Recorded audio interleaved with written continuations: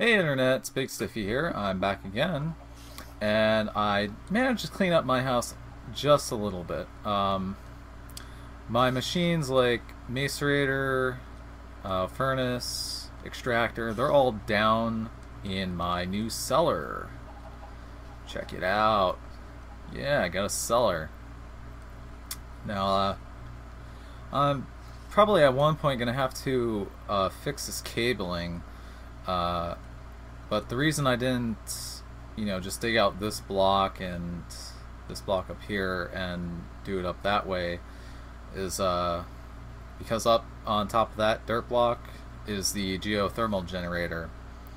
So I'll have to fix that at some point, but I think I'll wait until everything runs out of power before I do that. And so far I've got my electric furnace, my macerator and extractor down here. Nothing else just yet. I'm getting ready to put together a couple solar panels. To do that, I needed 16 blue doped wafers, because it's eight blue doped wafers per solar panel, so it can get pretty expensive. And there's a spider somewhere around here. It's up there. It's not too much of a nuisance, other than just listening to it constantly.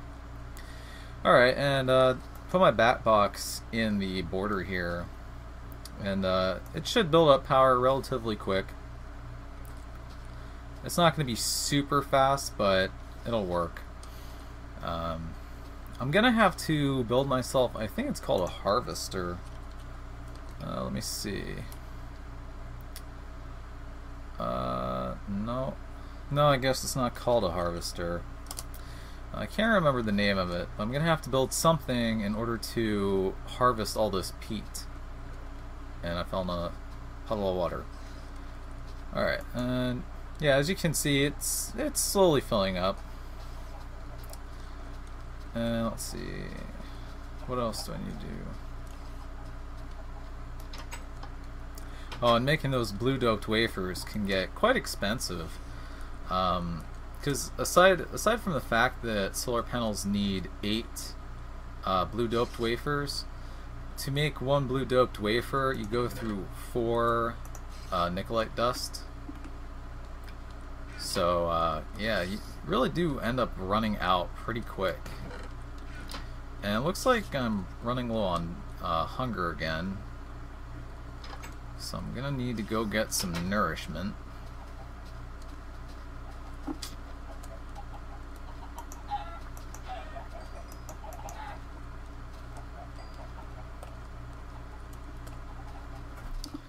Alright.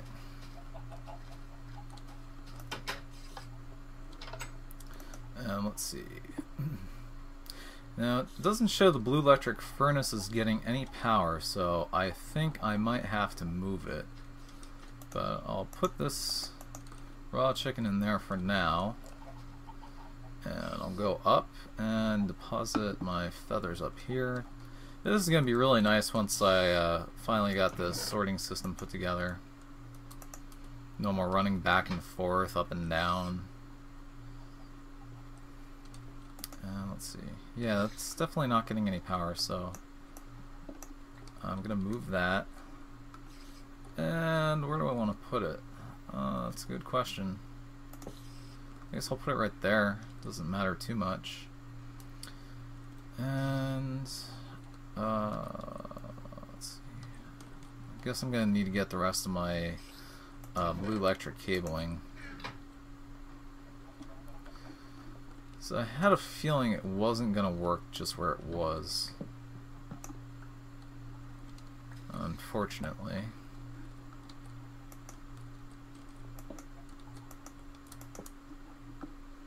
Is that going to work? I can't tell. No, it's still not working. See, that's a problem with this blue electric cabling, is I think it has to be going straight in, otherwise it's not going to transfer any power whatsoever. So to make this, I guess I'm gonna need silver. I think it's the silver ingots and nickelite dust. And I'll make myself a couple blue alloy ingots.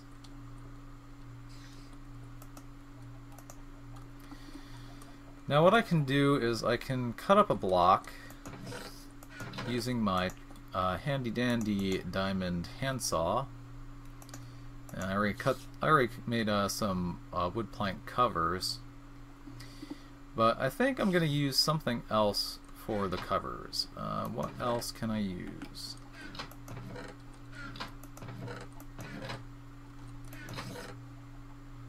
Not much. Well, I guess wood's going to have to do for now. So I'm going to go back down. And I'm going to need to cut up a couple more blocks. And I'll just make it out of cobblestone.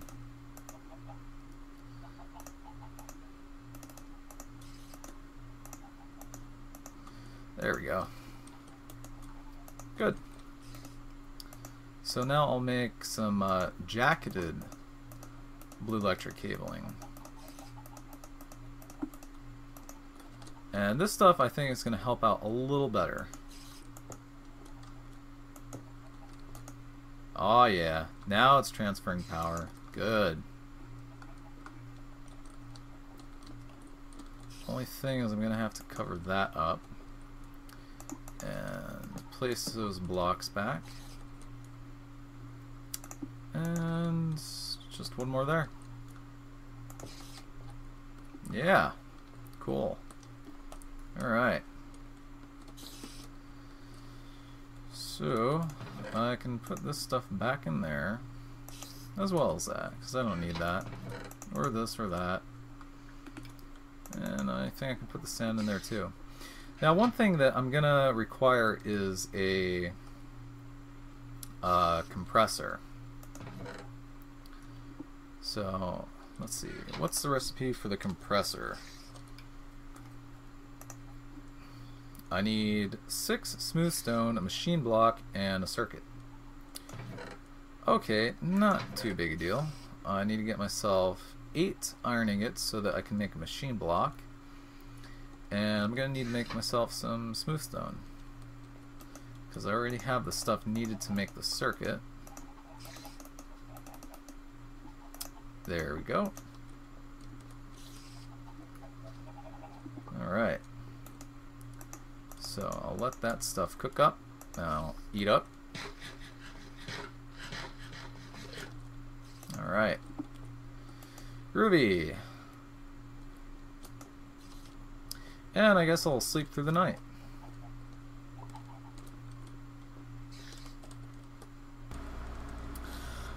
Okay, and it's daytime. So I can go down here and oh good, look at all the power that's gotten into that.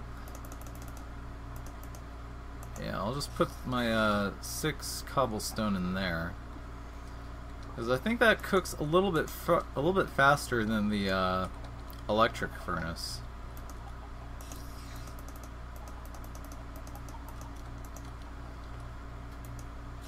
But that won't be so much of a problem once I have a upgrade for my electric furnace. And I can go put away some of my cabling in this chest. It's gonna take me a while to get used to where all my stuff is now. Alright, so 6 of those and 1 of each. And now I got a compressor. Awesome. Now the reason I have a compressor is that I want to make an upgrade to my electric furnace. And I don't mean one of the modular upgrades that you can add and remove at your leisure. I want to turn my electric furnace into a induction furnace. And to do that, I'm going to need some special material that I only get from using a compressor. So let's see, to make the induction furnace, I need 7 copper bars, my electric furnace, and an advanced machine block.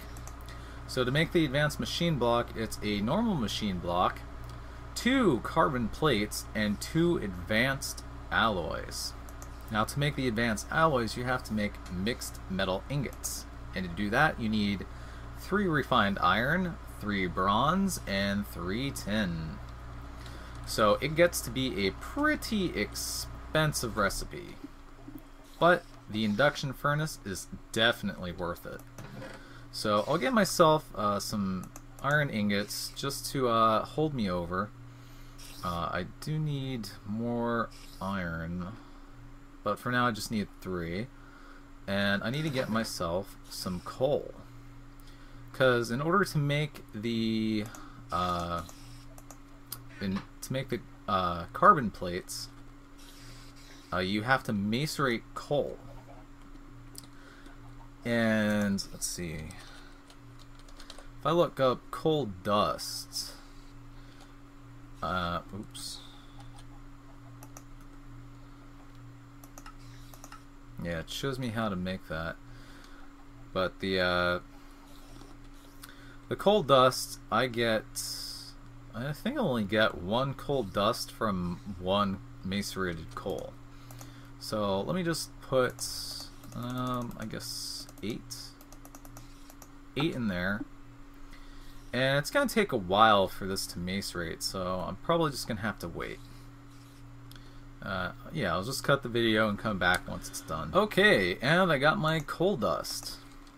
Now, if you combine your coal dust like this, you get raw carbon fiber.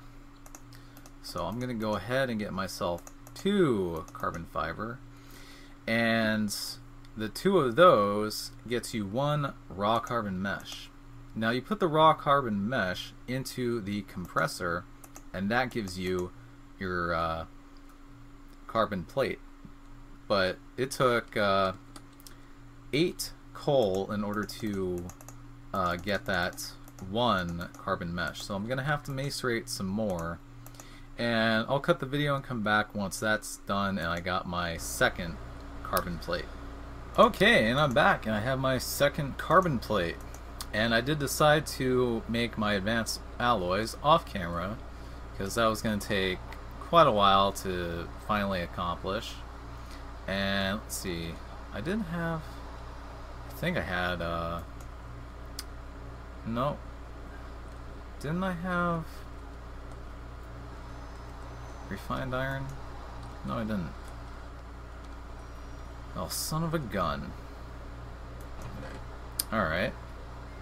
Well, it looks like I'm kind of out of iron at the moment. I'm gonna have to make some more. So again, I'll have to cut the video and come back once I have the materials I need. So I'll be back. Alright, and I'm back. I have my refined iron. So I got a machine block, 2 carbon plates, and 2 advanced alloys. So I get my first advanced machine block. Now I'm gonna go downstairs and I'm gonna grab my electric furnace, and this way I can turn it into an induction furnace. Now the one downside to having an induction furnace is that while it's running, it will use up power. So as long as it's turned on, it's going to be using up power. And I mean turned on as in you apply a redstone signal and it will heat up. See, it's got this heat value, and the higher the heat value goes, the quicker it's going to smelt items. So once it reaches value 100, it no longer uses up a significant amount of energy, but it does use energy to continue running. So I'm gonna, let's see, I can get myself a lever, and I can go back down, and I can just turn it on, and voila, it will start heating up. And it may take a while. See, well, it's starting off cold, so it's gonna take a long time for it to heat up. But the hotter it gets, the faster it heats up. So that's pretty cool. And I laid down some of the pneumatic tubing that I'm going to be using, but I don't think I like the way this looks. I'm going to have to separate a lot of my machines, and I may even have some more furnaces and another compressor. But I think for the time being, this is a pretty good start. I think I'm actually going to run the pneumatic tubing through the dirt here and just cover it up with covers. Because as cool as it is to watch everything work, I like everything to be hidden. Much like these machines down here. So I'm going to have to get started on that probably in the next episode, because there's not too much time left to this one. But one of the things that I'm going to need to do is I'm going to need to get myself an electric wrench. Reason being is that, let's see, can I find the recipe? No, probably not. Gonna have to type it in. The reason I need to get an electric wrench is while the wrench does remove machines without destroying them, there is a chance that they can be destroyed. Very small chance, but still a chance. It does happen. So I'm going to need to get myself another circuit. And let's see. I'm probably going to have to apply some covalence dust in order to repair this. So I'll be back once I have everything needed, and then I can make my electric wrench. Okay, and I've got my electric wrench. Awesome. Now all I need to do is charge it up, and I won't have to worry about destroying my machines. Now the only other thing to note is that by default, the electric wrench does have a chance of destroying your machines. In order to prevent that from happening, what you need to do is you need to hit M. I think it's yeah, it's right-click M, and it puts it in lossless wrench mode. Now this prevents it from destroying machines whenever you retrieve them, but it uses up a huge amount of energy to keep from destroying them. So if you remove any of them, you'll see just how quickly it drains its energy. And if you don't have enough to remove a machine, it'll say not enough power to retrieve in lossless mode. So probably a good thing to have in combination with the electric wrench is the battery pack, if that's what it's actually called. Yeah, it's called a bat pack as opposed to a bat box. It's called a bat pack because you actually have to wear this in you have to replace your chest plate with the bat pack in order to use it. So it takes 6 batteries, a electronic circuit, and a piece of tin. So the batteries are the most expensive thing out of that. Definitely go through quite a bit of tin and redstone. And one thing I'm going to need to do, and I'll probably do this off camera, but I need to go hunting for some Endermen. Now, of course, since it's raining, I can't do it now. Again, that'll probably have to wait until next episode. And one thing I'd like to say before I end the episode is that I got some new hardware today. I got a solid-state drive, and that's going to, the sole purpose for that is going to be for just recording raw video to. And I'll probably speed up my encoding times dramatically. Another thing is, before I recorded this episode, I kind of screwed up. I didn't run my backup script in order to save my Minecraft data, and rebooted my computer. So I ended up losing all the progress I made in the previous episode. So what I did to alleviate this problem is I simply took my backup script and appended it to the end of my script for launching Minecraft. So anytime Minecraft closes, it saves to a new folder. Instead of saving just for the day, it saves for the date and the hour and minute. So I can close Minecraft as many times as I want, and it's not going to try writing to the same folder.